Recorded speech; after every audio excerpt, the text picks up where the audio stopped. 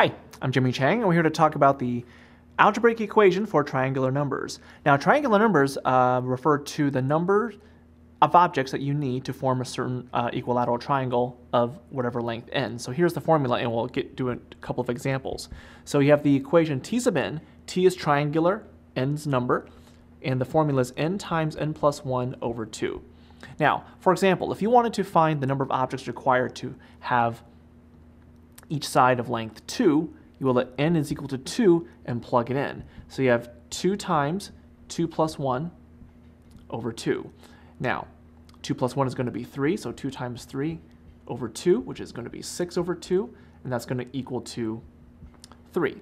So what that tells you here is to have an equilateral triangle of length 2, you need 3 objects. So for example, let's just use 3 dots to indicate that.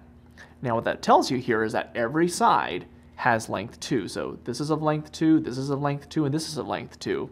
Now if you want an equilateral triangle of length 3, you just plug in 3 in the formula and they'll tell you how many objects are required there. So you have 3 times 3 plus 1 over 2.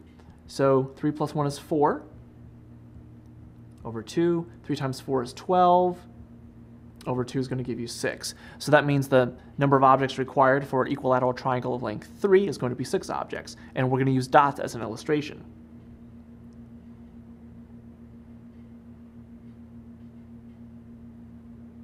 Okay, as you can tell, 1, 2, 3, 4, 5, 6 dots are required. And as you can tell, each side has length 3, and that's an equilateral triangle. So I'm Jimmy Chang, and that's the algebraic equation for triangular numbers.